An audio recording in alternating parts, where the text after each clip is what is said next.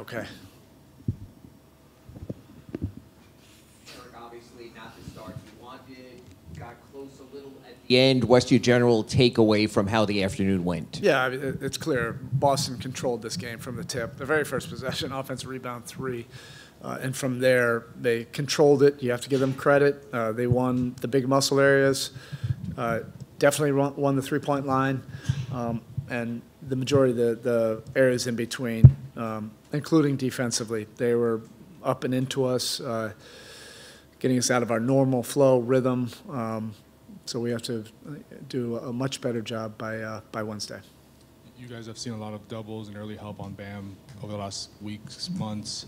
Them single covering Bam for most of the game. How does that kind of change maybe the game plan of what you guys have been? Yeah, we'll see. You know, I got to look into the film right now. You know, I have a lot of thoughts on that end. Like I said, you have to give them credit, you know, for taking us out of some things. I think they're willing to, you know, live with some of those one-on-ones to be able to keep bodies on, you know, our other guys. So we'll just have to find out the best plan, you know, to get everybody in rhythm. I love, you know, Bam, you know, when he's aggressive, you know, like that. And I also love him as a playmaker. We're going to probably need it at all levels, you know, for the rest of the series. Coach, 39 seconds left in the third quarter. You called a timeout. I thought it was might have been physical fatigue. Were you No. concerned about mental No. fatigue at No. that point? I had to after make a point the week in that the you had huddle. been through. I burned one to make a point. Coach, can you just kind of talk a little bit about how Tyler struggled a little bit? I think they keyed on him pretty early, and what do you think in game 2 he needs to work on? Yeah, like I said, they came out intent with the intentions, you know, to, you know, put a lot of pressure on him, you know, whether it's on the ball with pick and rolls or off the ball with the movement.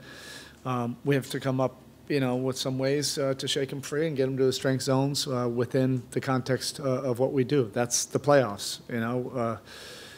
They're doing stuff to get their best players activated, and we have to do things that, you know, get our best players going, and then also, you know, other guys stepping up and making some plays to keep them honest. Erik, your thoughts on DeLon Wright and what he gave you, beyond just the 5 3-pointers, which are career high, just his overall two-way effort? Yeah, it's one of the few bright spots, you know, defensively. I mean, throughout the course of the game, we'd have some pockets here or there where it looked like us. Certainly the three ball, the way they were shooting it, you know, took away some of our aggressiveness. But DeLon, you know, has gotten a lot more comfortable in 2 months in our system, and what he does fits what we do defensively, and he was very active. Rough moments for Hyman, but he stayed aggressive and had some Yeah. moments. What did you like about just his first playoff experience? He gathered himself. You know, we need him to be aggressive, so it's not all just Tyler and Bam, and then the decision making once he gets into the paint, and that's part of, you know, his development. He's gotten much better in the last 6 weeks or so.